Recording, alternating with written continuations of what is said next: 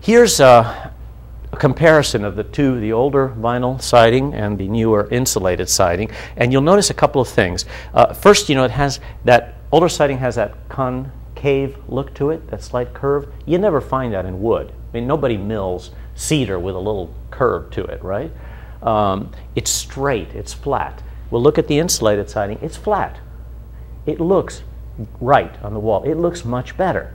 If you sided two homes, identical homes with the same color, the whole bit, you would actually see that difference in the shadow lines and the curve in the face of the siding. That flat siding makes a big difference.